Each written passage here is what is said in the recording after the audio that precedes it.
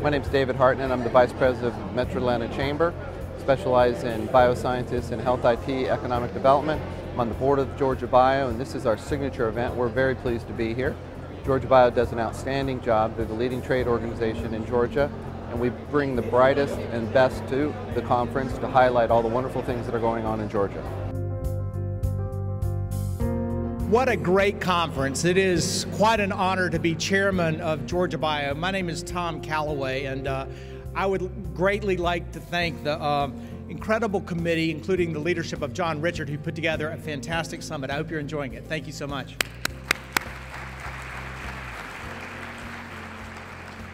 But financially, this would not be possible if we did not have the deep-pocketed and long-term support of our champion sponsors. And I'd like to name them if you don't mind. And if you are a member or a part of the organization of one of our champion sponsors, if you would stand for a minute, because I want you to be recognized.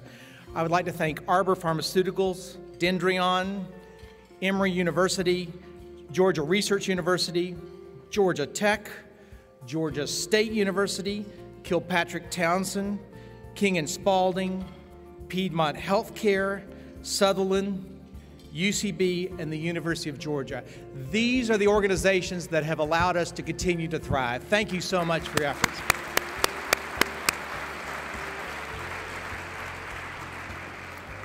Now, I want you also to recognize that there is a great opportunity to be involved with the 2014 summit. If you look at the back of your program, you'll see that there is a discounted sponsorship, 10% off sponsorship for next year. So I want you to consider that as well. This is my last summit as chairman, and it has been a exhilarating ride, and I've greatly enjoyed working with an exceptional executive committee, working through a lot of challenges. And I especially would like to thank my vice chair, Ed Shutter, who next year will be standing at this podium as your chairman of Georgia Bio. So Ed, thank you for all your help in putting things together.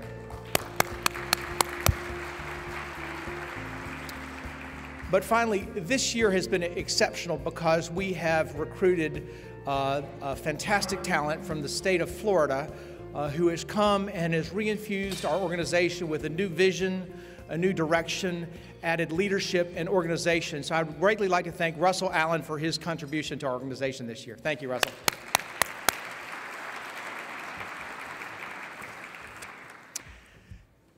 So next, I'd like to recognize one of our champion sponsors who has been the glue, has been part of our community for over 20 years. The Georgia Research Alliance, you probably know because they are critical in recruiting faculty to the state of Georgia from other areas as eminent scholars into our universities. These faculty are attracted because they are allowed to not only spend their time doing academic research, but also commercializing their technologies. And a lot of Georgia's startups, as you know, have come from this group of eminent scholars who've then taken their technologies and formed young companies. The GRA has expanded its mission, however, from just the idea of working with faculty to including supporting these young companies as they go through the valley of funding death. But most importantly, I want to recognize the role that GRA plays in breaking down the silos between our institutions. You know, the best science is always at the intersection of technologies, of different types of disciplines, you know, biomedical engineering and regenerative medicine, things like nanoparticles and diagnostics technologies, or animal sciences and their relationship to vaccine development. These are the things that the Georgia Research Alliance puts together scientists, puts together institutions, and allows them to collaborate. So as a result of that, Georgia is a better place. Our universities have a more vibrant academic community. We're attracting top PhDs to come and study with us and do their postdocs. And also, we're beginning to create jobs in our important industry of the life sciences. So I would like to thank GRA for that. But also, I'd like to thank GRA and invite Lee Heron up to say a few words because they are the sponsors of our lunch. Lee, thank you for coming up.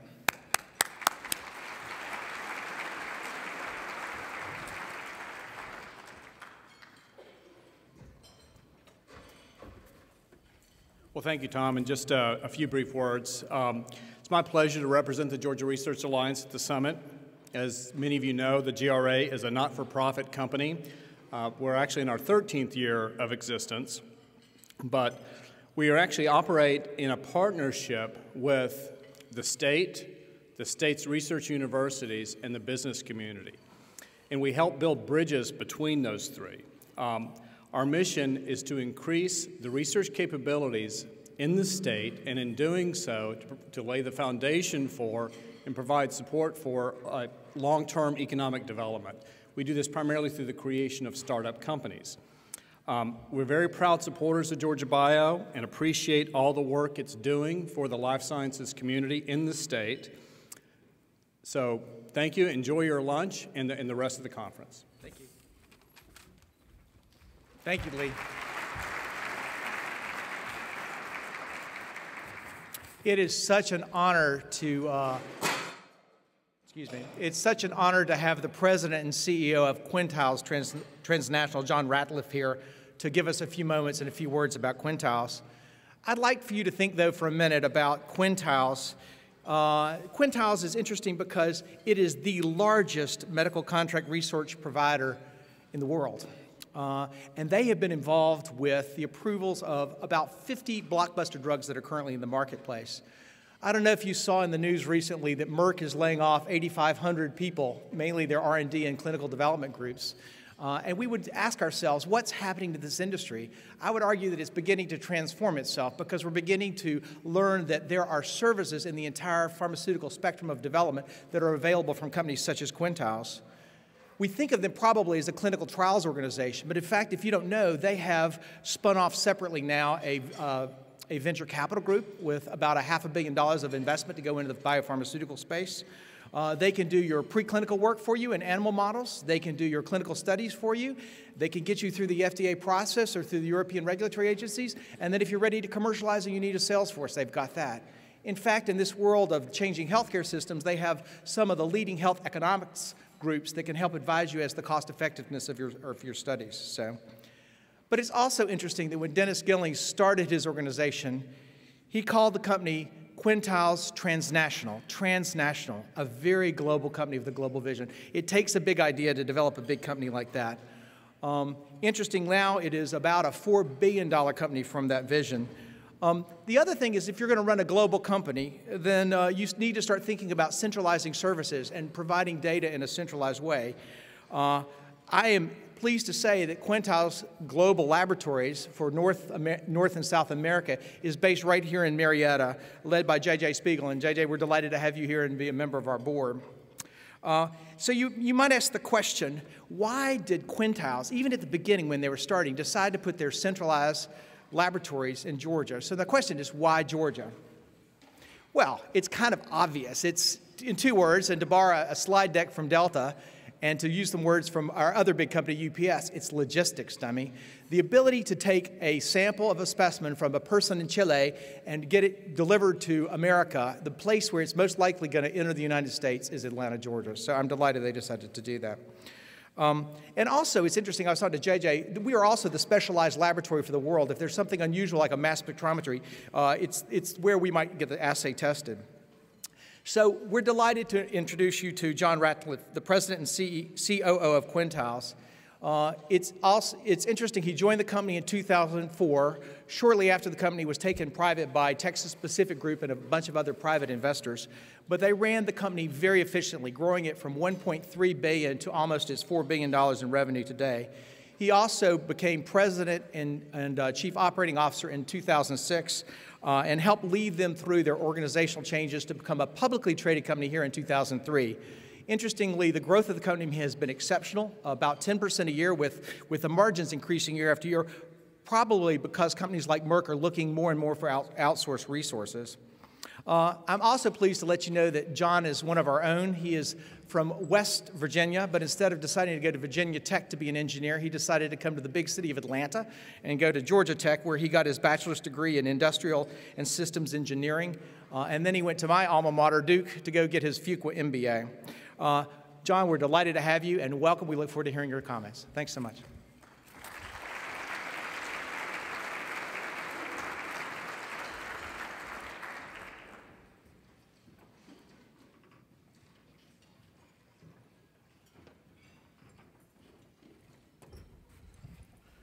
It's great to be here.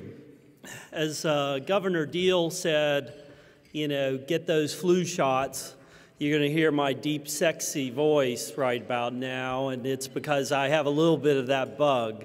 But instead of getting that flu shot, my friends from Biota would say, have we got a clinical trial for you? So please, if you've got something, just go out the door. We'll hand you a flyer, try to get you into the clinical trial that we're partnered with. Good afternoon. I'd really like to thank you for this opportunity. I'm going to give you that from my view of innovation in life sciences. I'm going to talk about the perspective of pharmaceutical innovation, specifically from at least my vantage point as president and COO of Quintiles. Quintiles provides global product development, commercialization, and even real-world research services to pharma and biopharma companies. We have 27,000 employees in 100 different companies. And yes, 800 plus even here in Atlanta. We just did and completed a $1 billion IPO in May, and so now out on the public markets. My colleague, JJ, clearly has been leading our efforts down here in Atlanta, and he's the vice president of our central labs and heads up our Atlanta operations. We have others in the crowd. We have a table full down front, and I'll just say a couple of names. Dr. Diane Farhi, who's our medical director, Dr. Linda Robbie, our head of assay development, and others, and they basically came here to make sure I got this right. Atlanta, as Tom talked about, is a perfect environment for Quintiles. When you look at the major academic infrastructure, when you look at the trained, talented, skilled, knowledge workforce, is perfect for a company like Quintiles.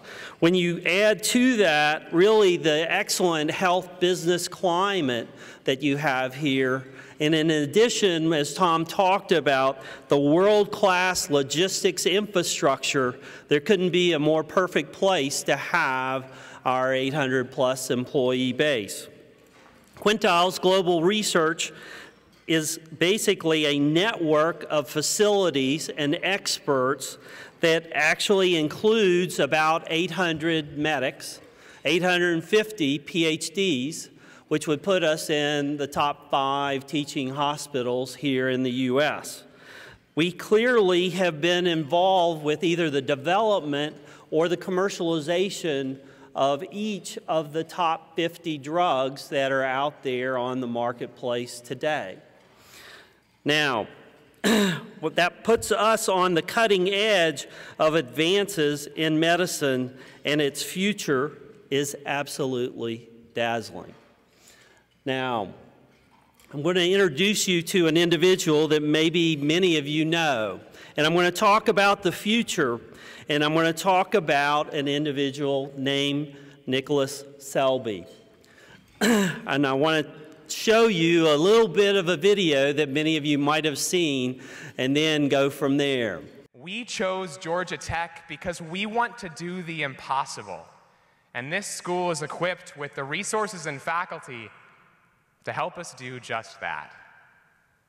And so, in the words of Sir Isaac Newton, if I have seen further, it is by standing on the shoulders of giants. Georgia Tech is proud of its many traditions, but the one I find most exciting is our tradition of excellence. Our mission as students is not to follow in the footsteps of the astronauts, Nobel Prize laureates, and presidents who graduated before us, but to exceed their footsteps, crush the shoulders of the giants upon whom we stand.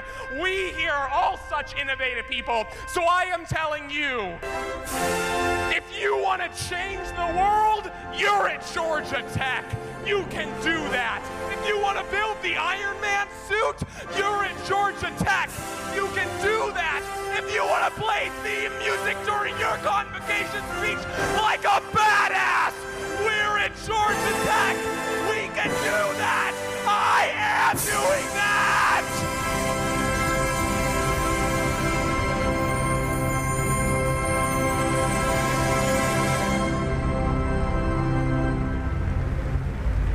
for all you Bulldog fans out there, don't hold that against me.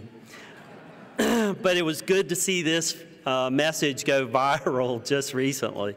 And if you hadn't spotted him on YouTube, Selby is a Georgia Tech engineering student, and he gave this convocation address just recently at our freshman orientation.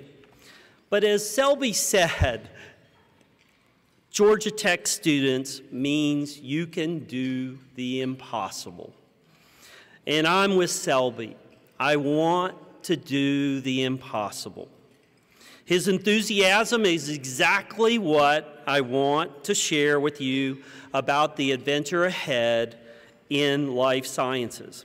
Now, I won't be playing the theme from 2001 Space Odyssey in the background, but you can hear it in your head now, can't you? And that's exactly the soundtrack for the biomedical wonders that are in store. Nothing less than a therapeutic revolution that is ahead of us. Now, the present is tremendously challenging. You know, today's medical innovation is based on twin revolutions in genetics and information technology, and a large part of that is about reinventing the drug development process. And the future this innovation is creating is mind-boggling. When you look at what is ahead of us, we must buckle our seatbelts and making basically a Star Wars jump into hyperspace. We don't have a spaceship, but what we do have is a clinical trial. Now, if you ask people what's the greatest medical innovation and invention of the 20th century, most people will say penicillin, polio, the actual antivirals that made AIDS a chronic disease instead of a death trap, and statins that dramatically reduce the risk of heart attack. I'd be surprised if anyone said a clinical trial. But it's the randomized clinical trial that's delivered all of today's therapies, the product of that modern therapeutic revolution. The catalyst was the 1962 Kefauver-Harris Amendment. It required for the first time the drug makers actually demonstrate the proof of efficacy and earn that market approval from the FDA. Starting in '62, the pharma industry, working together with regulators and academics, shaped the modern three-phase drug trial and based it on a randomized controlled clinical trial. Since 1962, that process has actually created 1,130 novel therapeutic drugs approved by the FDA, almost all medicines in use today. Take a look at what the therapeutic revolution has meant in our lifetime. This video, I love this video, Hans Rosling's Joy of Stats, is a powerful, the tech guys over there at that table love it too, is a powerful visualization of the impact of health advances of the last 200 years in 200 countries. So here we go. First, an axis for health, life expectancy, from 25 years to 75 years. And down here, an axis for wealth, income per person, $400,000, $4,000, and $40,000. So down here is poor and sick, and up here is rich and healthy. Now, I'm going to show you the world 200 years ago, in 1810. Here come all the countries. Europe brown, Asia red, Middle East green, Africa south of Sahara blue, and the Americas yellow. And the size of the country bubbles show the size of the population. And in 1810, it was pretty crowded down there, wasn't it? All countries were sick and poor. Life expectancy were below 40 in all countries. And only UK and the Netherlands were slightly better off, but not much. And now, why start the world? The Industrial Revolution makes countries in Europe and elsewhere move away from the rest. But the colonized countries in Asia and Africa, they are stuck down there. And eventually, the Western countries get healthier and healthier. And now we slow down to show the impact of the First World War and the Spanish flu epidemic. What a catastrophe! And now I speed up through the 1920s and the 1930s. And in spite of the Great Depression, Western countries forge on towards greater wealth and health. Japan and some others try to follow, but most countries stay down here. Now, after the tragedies of the Second World War, we stop a bit to look at the world in 1948. 1948 was a great year. The war was over, Sweden topped the medal table at the Winter Olympics, and I was born. But the differences between the countries of the world was wider than ever. United States was in the front, Japan was catching up. Brazil was way behind, Iran was getting a little richer from oil, but still had short lives. And the Asian giants, China, India, Pakistan, Bangladesh and Indonesia, they were still poor and sick down here. But look what is about to happen. Here we go again. In my lifetime, former colonies gained independence, and then finally they started to get healthier and healthier and healthier. And in the 1970s, then countries in Asia and Latin America started to catch up with the Western countries. They became the emerging economies. Some in Africa follows. Some Africans were stuck in civil war and others hit by HIV. And now we can see the world today in the most up-to-date statistics. Most people today live in the middle, but there are huge differences at the same time between the best of countries and the worst of countries. And there are also huge inequalities within countries. These bubbles show country averages, but I can split them. Take China, I can split it into provinces. There goes Shanghai. It has the same wealth and health as Italy today. And there is the poor inland province Guizhou. It is like Pakistan.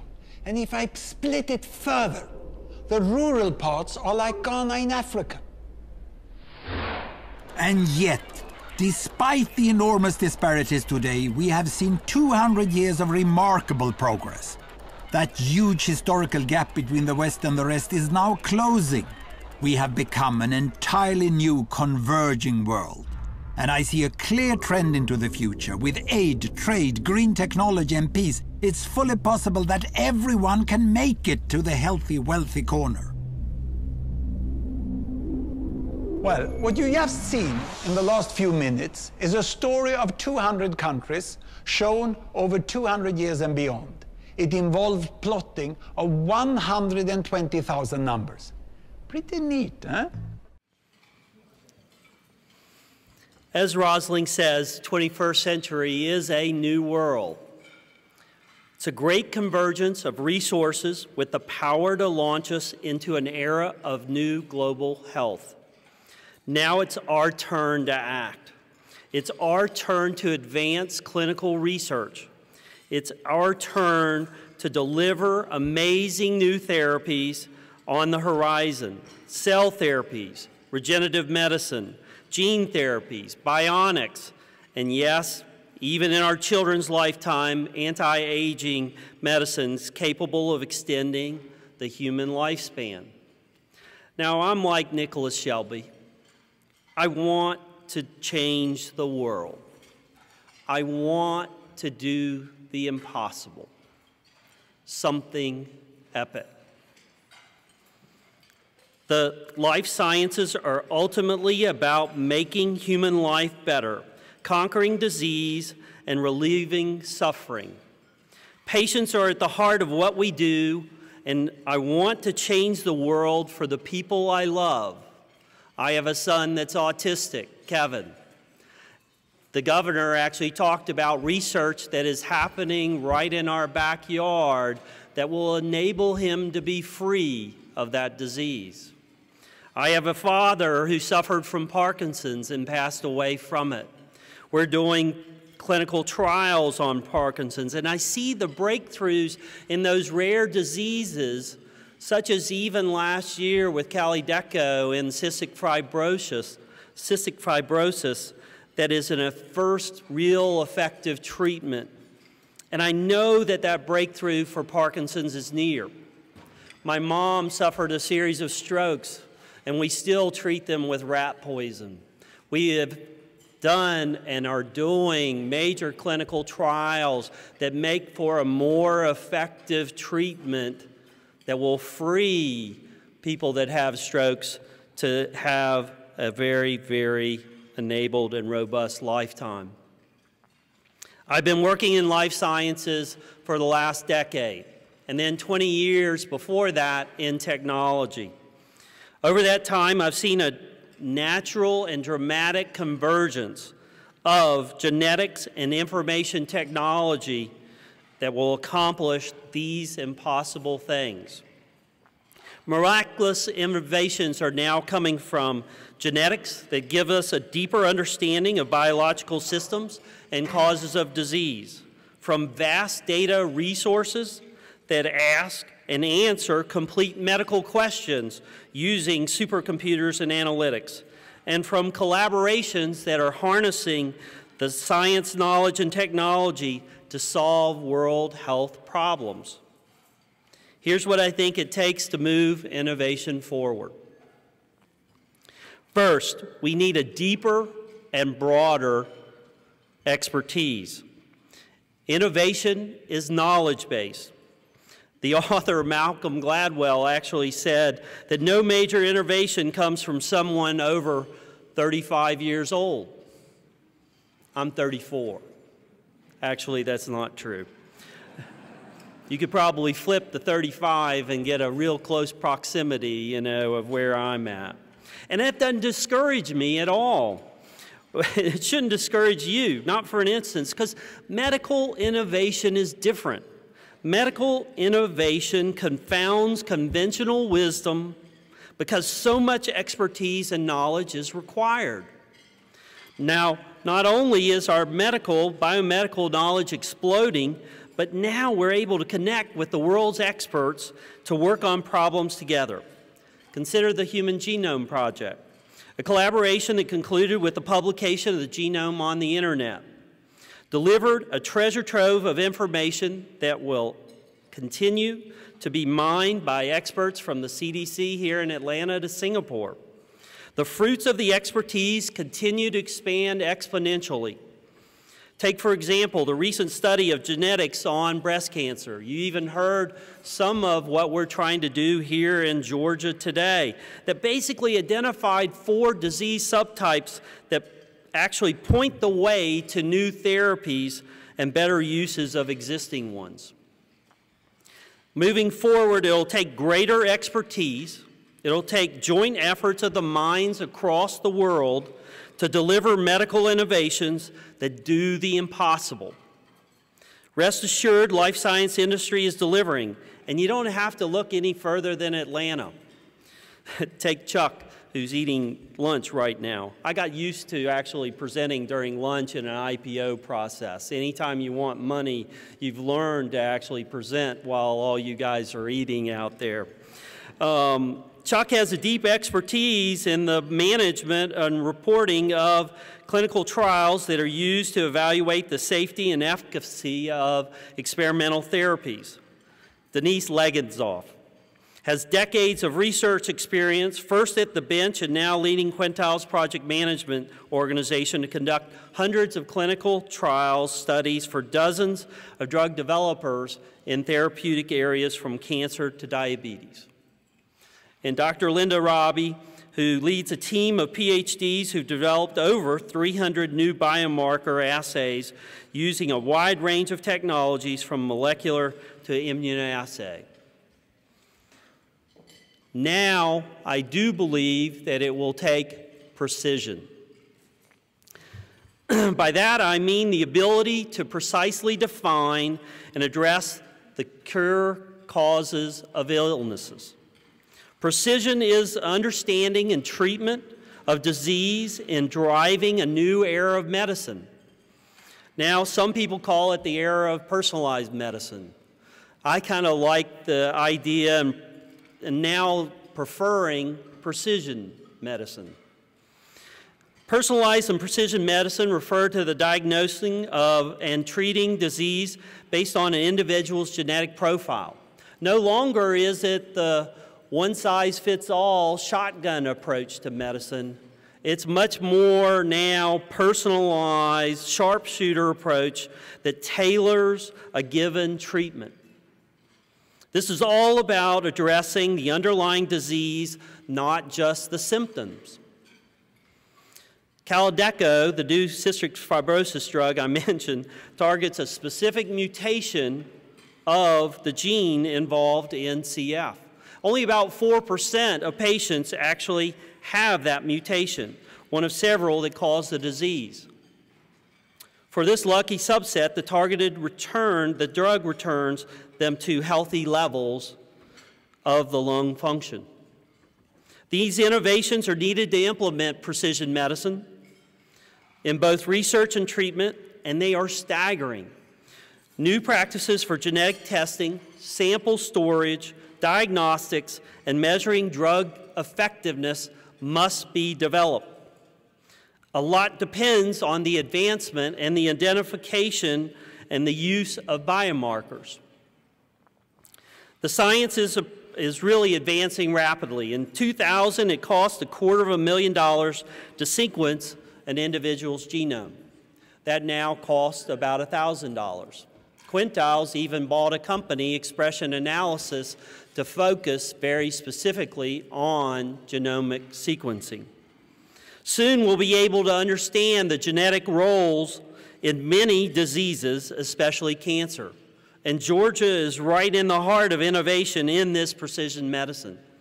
You need only to look at the lab that JJ runs, which is playing a leading role in biomarker development, and I know many of you in the audience will be focused on advances in this area.